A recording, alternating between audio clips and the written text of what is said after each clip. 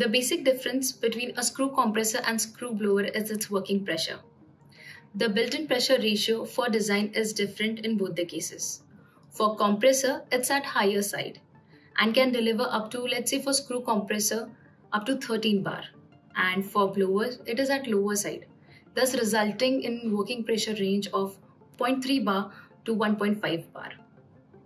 Most commonly used conventional lobe blowers work on external compression. But in case of screw blowers, the working principle is similar to that of screw compressor, that is internal compression.